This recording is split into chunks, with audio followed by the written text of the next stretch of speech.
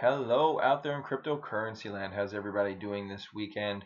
I'm doing pretty good. It's kind of been a lazy weekend. I haven't been feeling so hot, so I've been taking it easy, kind of working on the website. Um, just looking at charts here today, and Bitcoin and Ethereum are starting to perk up a little bit. So over the weekend, and over, I should say, into late Friday and into the weekend, we saw Ethereum and Bitcoin just start to flatten out. We talked about this market was probably going to go flat for a little while, and it has. All weekend so far, it's been flat. We're starting to perk up a little bit here. We're starting to get a little bit of a what's called a W pattern. Kind of stands for winner, and that is typically an upward type of pattern.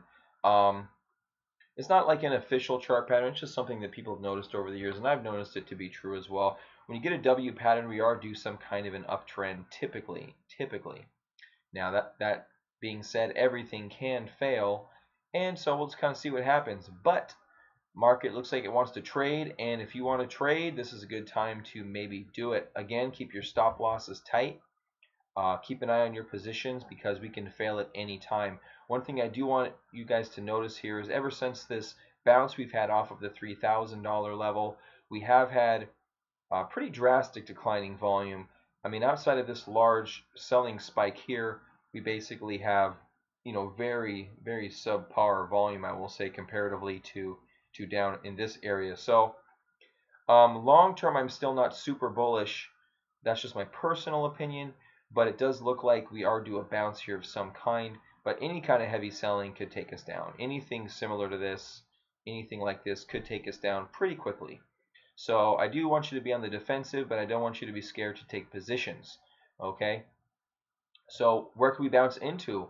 Well, we could definitely bounce up to this 4,000 area that we've been talking about. This has been an area of support twice, almost to the penny for 4,000. So that is going to be a level of resistance.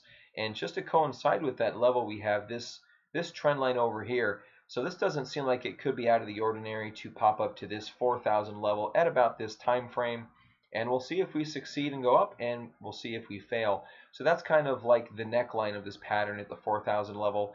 So we'll just kind of see how it reacts up here. We're not super bearish. Again, volume has subsided, indicating that selling activity has dried up. But again, so has buying. So again, we'll just have to see where we go. Ethereum, much of the same in Ethereum. Much of the same. We do have this neckline here that we have based on this head and shoulders pattern. So this was broken to the downside, as we can see here, and we chopped around, came down to the 202 level and bounced dramatically. And just like we see in Bitcoin, we see dramatically lower volume just after that bounce. So we're not seeing a ton of upside volume action, even though this was an exceptional bar. This was an exceptional bar.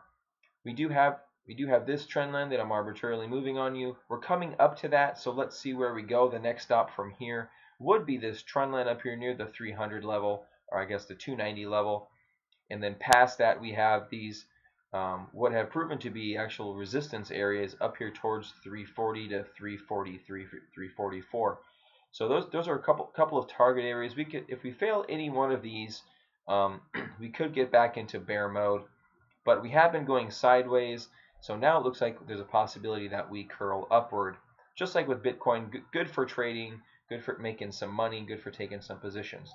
Past that, and some of the lower cap coins, let's take a look at Litecoin. Kind of much of the same. It may test this trend line, although it doesn't look as bullish. So Litecoin is one of the, as you know, I think it's market cap 4. Ripple hasn't had as much of a pop as the rest of as Bitcoin and Ethereum. So we'll just kind of see how that plays out. IOTA looks like it finally crossed that 50 threshold, although the volume has been very negligible up here. You can kind of see here on the 2-hour chart that the volume is not very good. It still did cross the 50 level, and we're testing this trend line, and we could get back into this channel level. Well, actually, we are in this channel level at this moment in time. We'll have to see where we go up there. There have been some smaller coins, though, that have been wanting to run and have been running.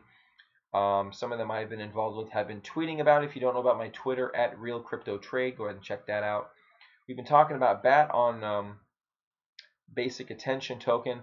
We've been talking about them. They have some really good volume leading up into this upper resistance area, and they've been slowly coming out of it. It's been a little slower than I'd like, but you know what? Hey, upward movement is good movement. So they've been moving up. They've been kind of an outlier. There have been some other ones that have already made large moves. This one has yet to make their move. Corecoin had a very large move over the weekend, and we see them up here testing 7 and then coming back here and basing down at 5. So this could, keep an eye on these coins. They come up. You want to look for basing. Maybe you buy at some low levels and do it for a trade. But just remember to keep your stops tight. And then we have, let's look for that other coin. Rise is moving today a little bit. Just right in here. Rise came up, and then they've been basing again. But they are holding this high level. They did break above this 40-cent level. I think I mentioned this once or twice. Actually, they just broke below that 40-cent level. So, wait and see what happens with that. I know a lot of you guys like to see the smaller cap coins. You're looking into them, so I'm going to fly through these real quick. OK Cash kind of double topped up here. So that move is kind of over for now. We'll just have to wait and see where that goes. Where was the coin that was up 100% yesterday? Oh, Internet of People. Internet of People. So I was looking at this earlier, kind of playing with this trend line it had. I think I was doing it on the 15-minute chart. Yeah, I was drawing this on the 15-minute chart, kind of back around here, and it has since failed and it's kind of moving lower. So we can kind of infer some new targets, or at least a new pattern. So yeah, keep it on Internet of People if it passes this trend line. If we don't, get all the way back down here towards the 16, 17 level, 18 level, then yeah, it could be good for another trade. And the percentage gains here are massive if you think about it, from 23 all the way up here to 30, getting close towards the top. That's a really good gain. That's a very good gain right there. So overall, the market's starting to trade again, after the big breakdown in the Bitcoin 3000 area, Ethereum 200 area. The market's starting to bounce back up, getting some trades in the smaller coins. Those larger coins, however, still overall looking bearishly in my opinion, but in the intermediate term they could be good for some trades. So again, Bitcoin, let's see what happens over this. I guess you can call this a cup with handle if you want to. So let's see what happens with this cup with handle. Look for a breakout on volume happening. And with Ethereum, kind of have more of a cup with a handle. So looks like it's actually already broken out of its potential early buy point. That would actually be right here. That this would be the early buy point. Volume isn't too bad. Volume's not too bad. And then your next breakout level would be pretty much over this 270 level, over 270 or so. If you do want to get in, you could get in here at 266, 267, just kind of coming over this high right here. Anyway, I just want to give you guys a few ideas if you're looking to trade. Otherwise, just kind of sit tight and wait for an extraordinarily good entry point. And I'm going to do a video on how to do that now that I'm feeling better. Maybe today, maybe tomorrow, we will see. But all right, there you guys go. A little bit of a market update. There's our daily recap. Bitcoin and Ethereum look like they're open for business right now. But again, still keep on the defensive. Any big batch of selling, wink wink, China, could take us down. To what levels, who knows? We'll have to see how high we get at that point. But Bitcoin still has this large resistance line here and the actual horizontal line at 4,000. And again, Ethereum has this head and shoulders pattern over here at this 290 level. And it looks like it's about to break through potentially this longer term trend line that we've been in since the top. So does that mean this downtrend is over if that happens? Not necessarily. Like I said, we still have resistance at the neckline and resistance up here at the 340-ish level to get through as well.